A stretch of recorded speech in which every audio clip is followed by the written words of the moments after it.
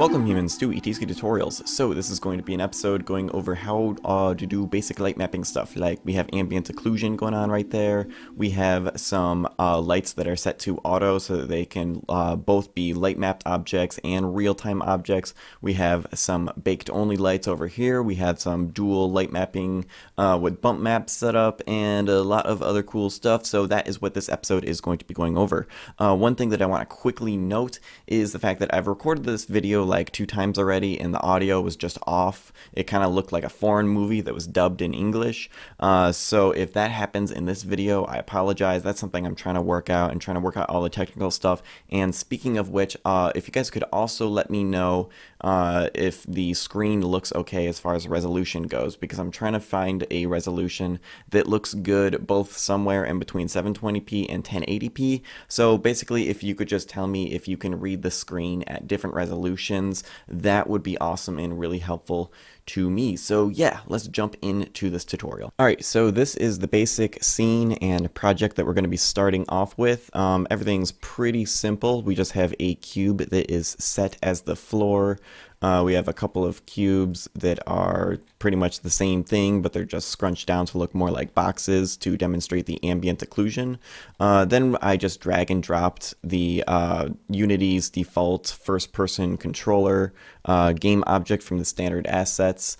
And then what I did on top of that was that I made 2 game objects. One was a spotlight and one is just a cube, just to kind of represent a gun from a first-person shooter. And I made those both a child of the main camera. And let's see, what else do I have? I have 4 point lights out here to demonstrate the auto lights that are going to be used for both light mapping and real-time lights. And then I have a bunch of little lights down here that are more kind of meant to represent, like, let's say if you're playing a sci-fi game, like stuff like computer lights and just like really tiny detailed lights where you have like a lot of lights that you do want to show those lights on your scene and projecting everywhere and cool looking lights, but you don't want them to all be real-time lights because that would be a lot of lights and that would slow your game down. So you want to make those ones baked only so that they take up almost 0 performance. So that's what these little lights are meant to represent, and I made them green so that, let me demonstrate. If I walk over here with the gun, you can see that all of these lights are lighting up the gun because you can see the green light on the gun. So that might look pretty cool, but in our situation we just want to simulate what it would be like to have that be ignored so that we're not using up performance for that. So right now everything is real time, everything has bump maps on it, and theoretically this scene is really slow as far as the lighting goes right now. Okay, so the first thing that we are going to need to do is we're going to go to Window and then go to Light Mapping, and we're going to open up the Light Mapping window. So this is just like any other Unity window. You can dock it anywhere you want. Me personally, I like to put it next to my inspector, and I do not know what just happened. I think, okay, I just need to readjust these things. Okay, and then this is typically how I like to have the Unity editor set up when I am working, so that way I can switch back and forth between the inspector and light mapping, but you can set it up whatever way that you want. It's just a window just to be laid out just like any other window. Alright, so what we are going to do first is, how about we set up all of the cubes in our scene. So we have, let's see, we have 1, 2, 3, 4, 5, 6 cubes in total. So this cube right here is the cube that is meant to represent the gun. So I'm going to rename this cube gun. And what we want to have this gun be is not static. So that is this checkbox right here. We want to make sure that is unchecked so that the engine knows that this game object is going to be moving around, and we want the light that's casted onto this gun to be changing every frame because the gun's going to be moving around all the time. That is the only gun that we actually want to be dynamic, aka not static. So dynamic and static are opposite of each other. So every other cube that is in our scene, the floor and these boxes over here, we do want to set to static, so we can just hit that checkbox right there that says static when we have all of those selected. Another way that you can do that, if you don't want them completely static all across the board, in case you're also doing some other advanced stuff with like occlusion calling or something like that, or path navigation, stuff like that, you can actually click on this little arrow right here, and there's a drop down menu, and you can make it static or not static on different parts of being static. And in this case, we are looking at light map static, so that is the one that you want to make sure is checked, or you can just have them all be checked. It doesn't really matter too much. It just depends on if you're doing something tricky or fancy with your game. Alright, so that is all the cubes in the scene. So now let's do the lights. Oh, actually, let me show you the other way that you can actually set this to static or not static. With all of these selected, I'm going to go to the light mapping tab, and you can see that we have an option right here that says light map static. So we can check that or uncheck that if we want to. So yes, that is how to turn things static or not static. So let's select the 4 point lights that are in the corner of the map right here. And these are already set to auto by default.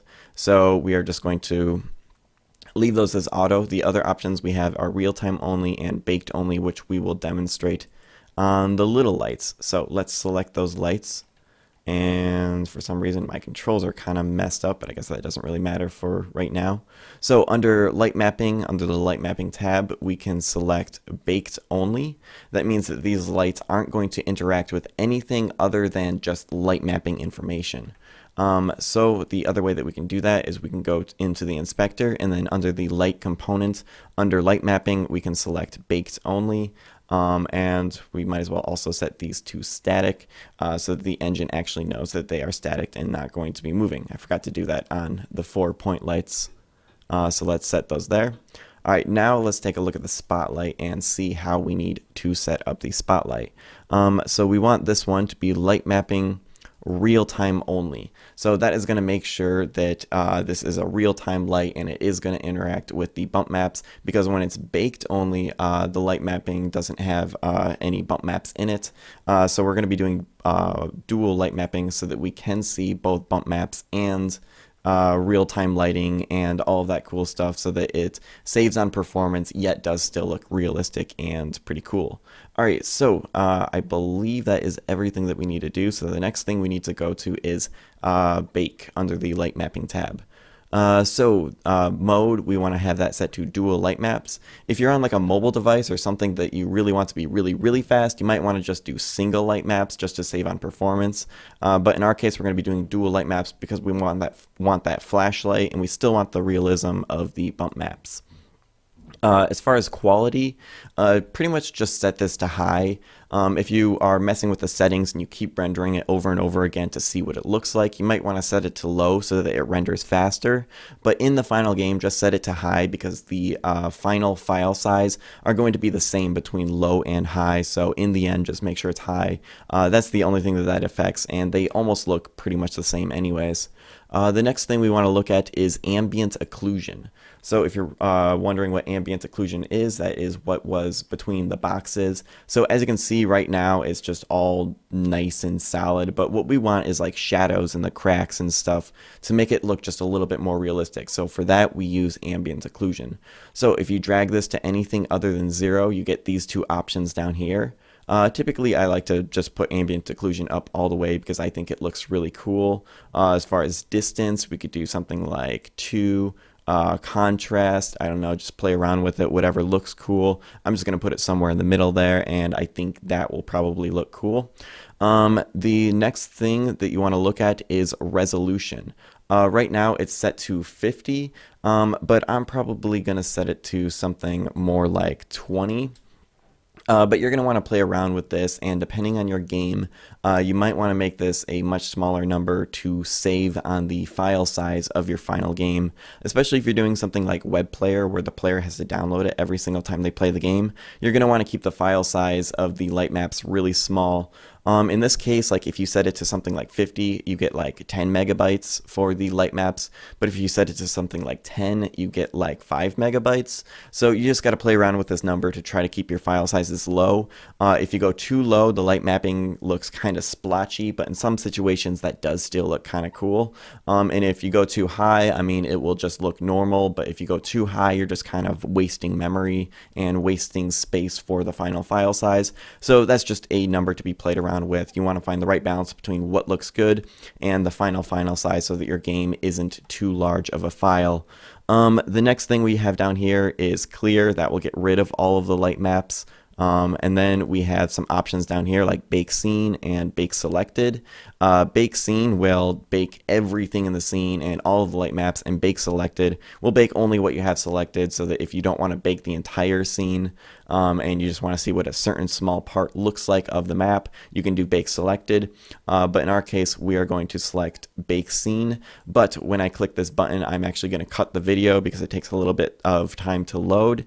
And yes, we will be back in just a second. Alright, and like that, all of our light mapping is pretty much set up and it all looks pretty good. So you can see it is a little bit splashy, but I think that looks alright, and mixed in the right setting, it can look still really realistic, and you don't really notice the splashiness that much. So there's always settings to be played with. At the time, I believe, let me double check. The light mapping is only 5.3 megabytes, so I could probably bump that up to like 10 megabytes or something and do a number more like 50 or something, but it all depends on your game and how much area you have to light map and all of that stuff.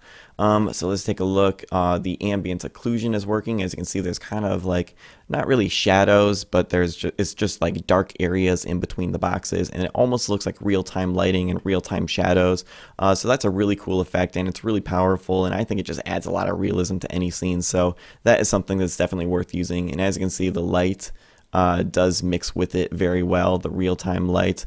And we're only getting bump maps in the real-time light, or the flashlight that we're shining. And we're getting lights on the gun every time I walk to the corners of all of these different lights. And these lights down here will not affect the gun right now. As you can see, none of them are shining on the gun. So if we have, just hundreds and hundreds of lights like that in the scene, we can still get the cool, awesome effect of having all of those different lights, but without hardly any performance at all, because it's just all saved inside of the light map. So it's just whatever the cost of drawing a light map is the cost of drawing a light map. It doesn't matter how many baked only lights that you have attached to a light map. A light map is a light map, and it's going to perform the same pretty much no matter what. So that will save on a lot of performance and look really cool. And it looks really nice the way that the real-time light mixes with the light map, so that it doesn't just like 100% overpower it. It kind of mixes with it and adds a lot of realism. So that is really cool. One other thing that I want to show you is this folder right here called Level 1. So the scene that I was walking around in, I had named Level 1. And the way that Unity works is when you build a light map, it's going to save it in a folder that has the name of the scene that all of those light maps belong to. So in this case, level 1. So if you're wondering where the exact files are for the light map, that is where they will be. Oh, one other cool thing that I guess is worth showing real quick is just this little checkbox right here, where you can turn light maps on or off when you have the light mapping window selected right there. So, yep, light maps on and off, just kind of a useful thing for if you just want to check to make sure everything is looking right and all of that cool stuff. So basically, that is everything going over light maps. So I hope you enjoyed this tutorial, and until next time, Homo sapiens, keep making games.